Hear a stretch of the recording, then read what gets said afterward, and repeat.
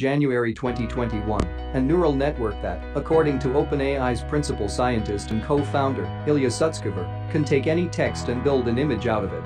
This includes ideas it might not have come across during training. Now, the company has returned with DALL-E, an even more amazing version of the prior program. DALL-E 2 is a new AI system that can create realistic visuals and art from a description in natural language, according to OpenAI's website. The website gives many examples of the works of the AI system, and they are nothing short of impressive. Have you ever seen a polar bear playing bass? Or a robot painted like a Picasso? Didn't think so. DALL-E 2 can also realistically edit and retouch photos. Based on a simple natural language description.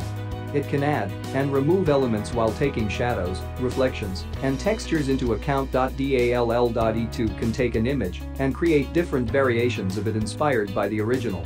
This is illustrated by a painting that is made slightly different with each version, while remaining true to the painting's overall features.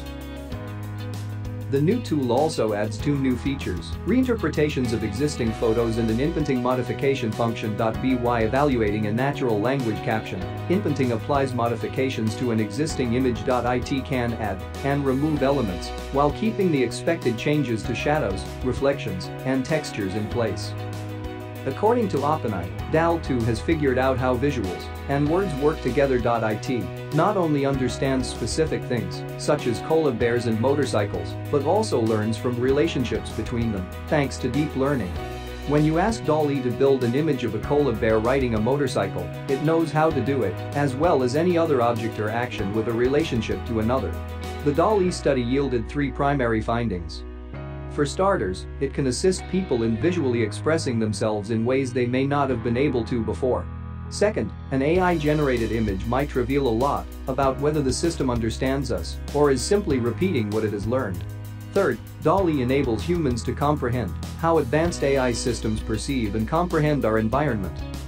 This is a crucial step in creating AI that is both useful and secure. DALL-E 2 has restrictions due to the ongoing evolution of technology. If it's taught with improperly named items, such as a plane labeled car, and a user tries to make a car, DALL-E may generate a plane. It's like conversing with someone who has misunderstood a concept. Gaps in DALL-E training can potentially limit it. For example, if you input baboon, DALL-E will create a lot of fantastic baboons based on photos and correct labeling.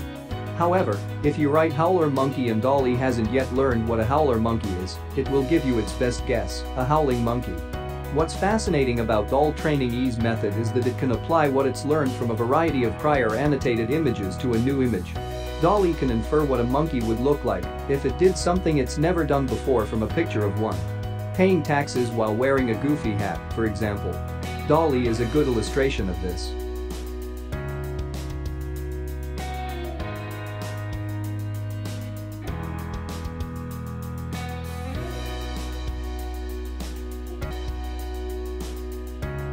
To build not only really powerful and useful AI, but actually AGI, make it useful, make it beneficial, use it to solve, and make it so that it will be used to solve a large number of problems and create lots of amazing applications. That's what I'd like, that's what I hope to see happen.